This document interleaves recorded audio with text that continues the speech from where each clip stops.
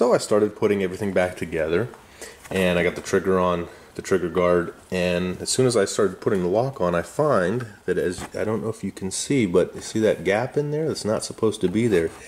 It isn't fitting in there, and the part of the lock right here is hitting the piece of wood right there and causing that gap. It's not, you can see it's not going in completely flush.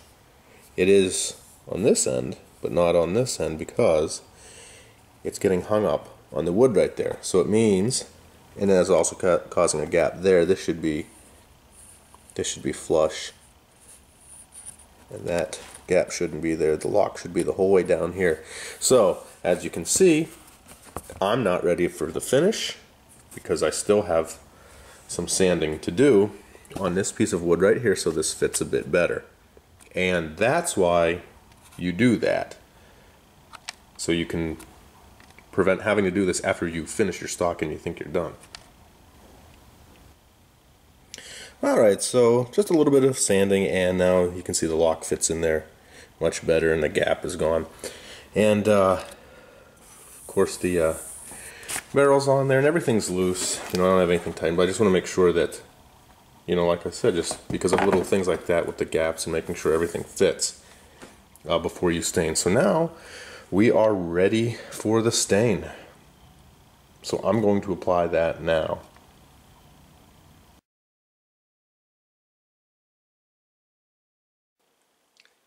Wanted to give an update on the blunderbuss, and here is the stock. As you can see, it is almost complete.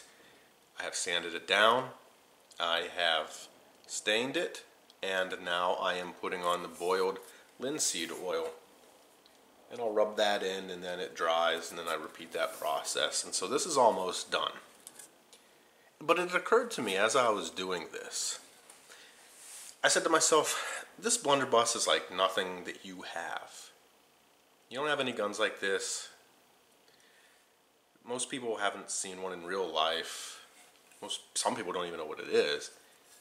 So why would you make it as plain and as simple as all the other guns that you have? This thing is very unique, so shouldn't have a stock to match. So that's what I decided to do, was kind of, I wanted something that was going to be unique in itself, because the gun as a whole is very unique. But as we know, when you look at that barrel, that is a signature, right? That the belled end, and it just makes you think of pilgrims or pirates, or just, you know, something like that. It's just, it catches your eye. You know immediately what it is. Even if you don't know what it is, if you don't know what a blunderbuss is, you still will see that and say, hey, is that one of those pilgrim guns, right? That's like what they had, or pirates. So that takes a lot of focus, I mean the gun as a whole. So why not have the stock be something that's interesting too? Just so the entire thing is just different and, I don't know, special. And maybe people will say this is really stupid, that was a bad idea, what you did, but you know what, this is how I'm going with it.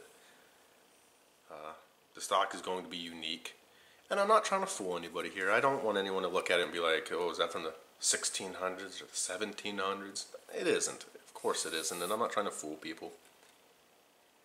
But when you see it, I want you to be like, wow, wait a minute, what is that? Just sticking with the theme, I think. Blunderbusses are unique, they are different, so let's just go with that. Let's just make the stock different too.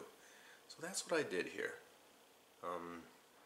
Again, not trying to fool anybody, make them think this is really old, but I wanted it to have an old look, an old feel, just, I don't even know what the word is, maybe antique, I don't know. It's still tacky. I know you can't feel that, but I can. It's definitely tacky because of the boiled linseed oil.